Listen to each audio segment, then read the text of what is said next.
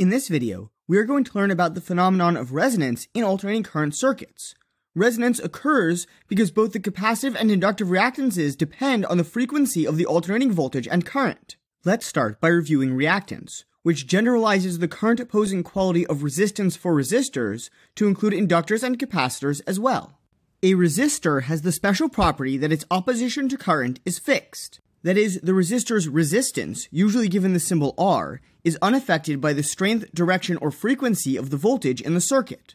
The same is not true of inductors and capacitors in alternating current circuits. Although the capacitance C and the inductance L don't depend on the voltage, the inductor and capacitor's opposition to current does depend on the frequency of the voltage in the circuit. For a capacitor, the more charged it is, the more it opposes current. The faster the electromotive force changes directions, that is, the higher its frequency, the less the capacitor charges before discharging again.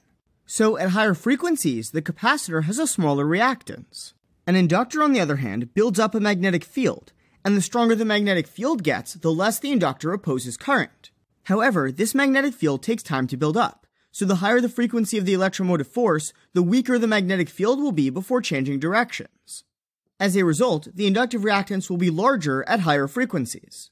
As formulas, the capacitive reactance is 1 divided by the angular frequency of the voltage and current times the capacitance. The inductive reactance is the angular frequency of the voltage and current times the inductance.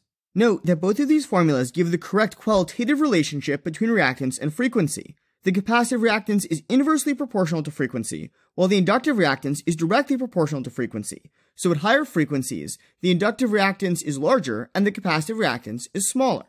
Omega, the angular frequency, is defined as 2 pi radians times the regular frequency, or cycles per second. We use omega because it helps us to write out these formulas simply without having to carry around factors of 2 pi. The last thing we need to recall is that for a circuit with both inductive and capacitive components, the total reactance is not simply the sum of the inductive and capacitive reactances. This is because inductors and capacitors also introduce a phase shift between the current and the EMF. Capacitors cause the current to lead the EMF, while inductors cause the current to lag the EMF. The net effect of these different phase shifts is that the correct combination for total reactance is the difference between the two reactances, inductive reactance minus capacitive reactance. Resonance will be possible in an alternating current circuit precisely because total reactance is a difference instead of a sum. So let's see how the difference between the inductive and capacitive reactances can lead to resonance. Let's consider a simple circuit driven by an alternating voltage source with an inductor and capacitor connected in series. Although we'll limit our discussion to series circuits, the same principles still apply to parallel circuits.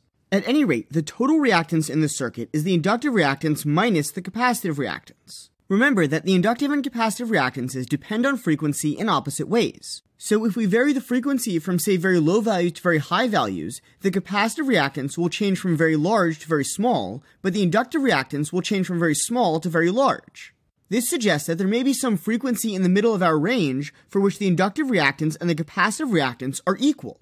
If the inductive and capacitive reactances are equal, then their difference, the total reactance, is 0, so the inductor and capacitor combination provides no opposition to current at that frequency. To find this special frequency, we'll start by equating the frequency-dependent formulas for inductive and capacitive reactance. To solve for omega, we'll multiply both sides by omega over L. On the left-hand side, the L from our formula cancels the L in the denominator, and on the right-hand side, the omega from our formula cancels the omega in the numerator. This leaves us with omega squared is equal to 1 divided by LC. If we now go ahead and take the square root of both sides of this equality, we get that the angular frequency for which the total reactance is 0 is equal to 1 divided by the square root of the inductance of the inductor times the capacitance of the capacitor. We often write omega with a subscript of 0 when referring specifically to this frequency. The phenomenon of inductive and capacitive reactances exactly canceling at a particular frequency is known as resonance, and omega naught, the frequency at which resonance occurs, is called the resonant frequency. Because on resonance the total reactance is 0, the inductor and capacitor in our circuit behave like conducting wires. But this means that on resonance, the ideal circuit that we've drawn is effectively a short circuit. If this were a real circuit, a short circuit could cause serious damage to the various components and the AC voltage source. However, if this were a real circuit, there would be some resistance inherent in the components and in the wires. So let's model this real-life situation with an ideal circuit that consists of an inductor, a capacitor, and also a resistor. Here we have a circuit with a resistor, inductor, and capacitor all in series, driven by an alternating voltage source. Since this circuit has both resistive and reactive elements, the total opposition to current is given by the combination of resistance and reactance known as impedance. The size of the impedance is the square root of the sum of the squares of the resistance and the total reactance. We have to use this special combination because reactive components change the phase between EMF and current, but resistive components don't. Okay, so let's see what happens to the impedance when we drive the circuit at the resonant frequency. Recall that on resonance, the inductive and capacitive reactances are equal, so the total reactance is 0. So the impedance on resonance is the square root of R squared plus 0, which is the square root of R squared, which is just R. So on resonance, the impedance of the circuit is identically the resistance. This tells us several important things. First, since the total reactive contribution to impedance is 0 on resonance, there is no phase shift introduced between the current and the EMF.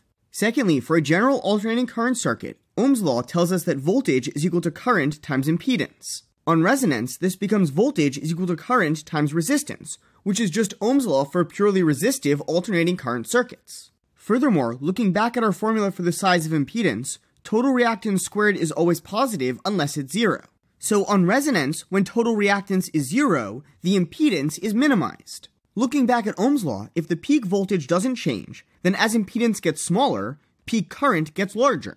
So a minimum impedance implies a maximum peak current. Now that we've seen what happens when we drive the circuit at the resonant frequency, let's see what happens when we drive the circuit at frequencies other than the resonant frequency. To see how the current behaves at frequencies other than the resonant frequency, we'll use a graph with angular frequency on the horizontal axis and relative amplitude of the current on the vertical axis. The relative amplitude for the current at a particular angular frequency is found by dividing the peak current at that frequency by the peak current at the resonant frequency.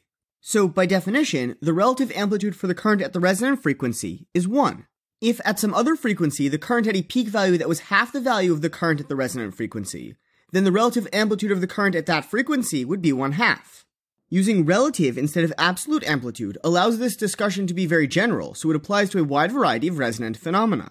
Turning back in particular to our electronic circuits, at frequencies increasingly large relative to the resonant frequency, the inductive reactance is larger and larger, and so the relative amplitude of the current is smaller and smaller.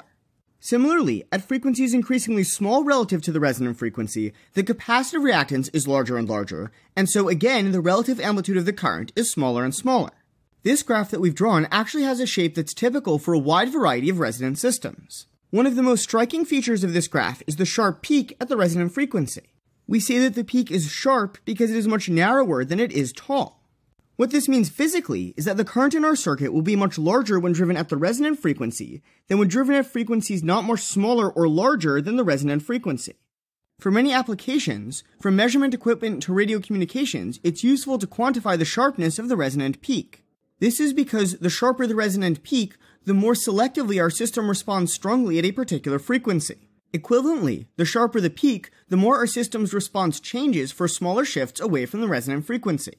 The number that we use to quantify the sharpness of the peak is called the Q, or quality factor of the resonance. For series circuits like the kind we've been considering, the Q factor is equal to the angular frequency of the resonance times the inductance of the inductor divided by the resistance of the resistor. There are a number of other ways we could define the Q factor. No matter how we define it though, larger Q factors correspond to graphs that are more sharply peaked around the resonant frequency, and smaller Q factors correspond to graphs that are more broadly spread out around the resonant frequency. In fact, it turns out that the width of the peak at about half the maximum value is approximately the resonant frequency divided by the quality factor. This provides a pretty good way to determine Q, since just by looking at the graph we can determine the width of the peak and also its frequency, which is the resonant frequency. Furthermore, if we know any three of the quantities appearing in our full formula, we can use that formula to find the fourth. Alright, now that we've learned about the resonant frequency and the Q factor, let's work through some examples. A circuit consists of a resistor, a capacitor, and an inductor, all of which are in series. An alternating voltage source is connected to the circuit, and an alternating current is generated. How does the resonant frequency of the circuit change if the inductance of the inductor is increased? A. The resonant frequency decreases. B. The resonant frequency increases. C. The resonant frequency does not change. The question is asking us about the resonant frequency of an alternating current circuit. Specifically, for a series circuit with a resistor, capacitor, and inductor, The question is asking us what will happen if the inductance of the inductor is increased. Here's a diagram of our circuit. We have the alternating voltage source, a resistor of resistance R, an inductor of inductance L, and a capacitor of capacitance C. We'll use the symbol omega for the angular frequency of the voltage source. Recall that resonance will occur in the circuit when the difference between inductive and capacitive reactances, that is the total reactance, is zero. In other words, resonance is when the inductive and capacitive reactances are equal. We also have the formulas that relate angular frequency to reactance as inductive reactance is angular frequency times inductance, and capacitive reactance is 1 divided by angular frequency times capacitance. If we equate these expressions as would be true at the resonant frequency, we get that omega naught L is equal to 1 divided by omega naught C, where omega naught is the resonant angular frequency. If we solve this equality for omega naught, we find that the resonant angular frequency is equal to 1 divided by the square root of the inductance of the inductor times the capacitance of the capacitor. This formula relates resonant frequency to inductance, so let's use it to answer our question. As inductance is increased, the square root of inductance times capacitance is increased, so the denominator of our fraction is getting larger, which means the value of the overall fraction is getting smaller.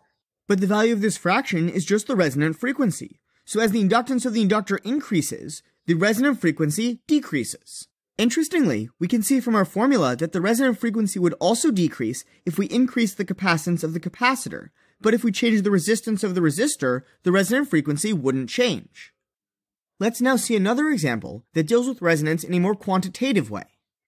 What is the resonant frequency of the circuit shown in the diagram? The circuit consists of an alternating voltage source connected to a series combination of a 35 ohm resistor, a 7.5 Henry inductor, and a 350 microfarad capacitor, and we are asked to find the resonant frequency of this circuit.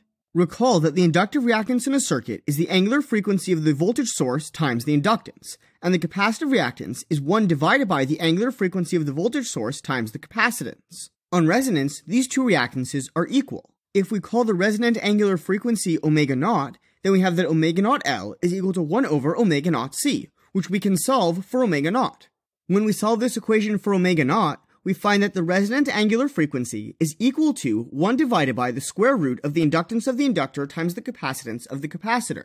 Now, this is a formula for angular frequency, but we're looking for just regular frequency, so we need to use the relationship that angular frequency is 2 pi times the regular frequency. Alright, so let's plug our definition for angular frequency into our equation for the resonant angular frequency. We have 2 times pi times the resonant frequency is equal to 1 divided by the square root of the inductance times the capacitance. To get this expression into the final form we need, we simply divide both sides by 2 pi. On the left-hand side, 2 pi divided by 2 pi is 1, and we're just left with f naught. On the right-hand side, the 2 pi just becomes part of the denominator of our fraction. This leaves us with the final formula we need. Resonant frequency is equal to 1 divided by 2 pi times the square root of the inductance in henries times the capacitance in farads. So now we just need to plug in values. We have an inductance in henries, it's 7.5 henries. However, our capacitance is given in microfarads instead of farads. To convert to farads, recall that there are 1 million microfarads per farad. In other words, 1 microfarad is equivalent to 10 to the negative 6th farads. Since we have 350 microfarads, our capacitance is equivalent to 350 times 10 to the negative 6th farads.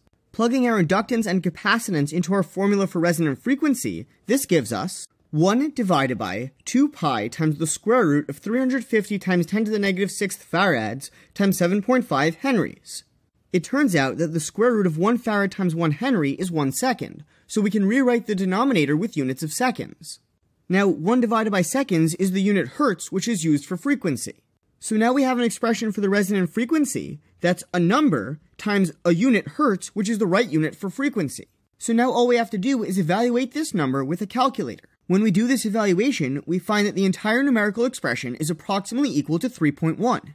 So the resonant frequency of this circuit is 3.1 hertz. It's worth noting that the 35 ohm resistor played no role in our calculation of the resonant frequency. Alright, now that we've seen some examples, let's review some of the key points that we've learned in this lesson. In this video, we considered a circuit consisting of an alternating voltage source, driving a resistor, inductor, and capacitor all connected in series. Because inductive and capacitive reactance both depend on the frequency of the alternating voltage source, we saw that it was possible to find a frequency where the total reactance, inductive minus capacitive reactance, is 0. By equating the frequency-dependent formulas for inductive and capacitive reactances, we were able to find that the resonant angular frequency is equal to 1 divided by the square root of the inductance of the inductor times the capacitance of the capacitor. When the frequency of the voltage is equal to the resonant frequency, the net effect of the inductors and the capacitors is to provide no opposition to current in the circuit. This means that the only opposition to current is from the resistor, and so the impedance is identically the resistance. This is also the minimum possible value for the impedance, because off resonance the reactive contribution to the impedance is greater than 0. Correspondingly then, by Ohm's law, if the impedance is minimum, then the current amplitude is maximum. Finally, we looked at how the relative amplitude of the current depends on the angular frequency. We saw that a graph with relative amplitude on the vertical axis and angular frequency on the horizontal axis shows a sharp peak at the resonant frequency. This corresponds to the same magnitude of drive voltage, resulting in a much larger current at the resonant frequency than at lower and higher frequencies. To quantify the sharpness of the resonant peak, we define the Q, or quality factor, as the resonant angular frequency times the inductance of the inductor divided by the resistance of the resistor. Larger values of Q correspond to resonances with sharper peaks, and smaller values of Q correspond to resonances with broader peaks. Finally, we stated, but didn't prove, that we can determine the value of Q from a graph like this one by measuring the width of the peak and also the peak's location, which is the resonant frequency. So, by knowing any 3 of the values in our formula for the quality factor, we can determine the value of the 4th quantity.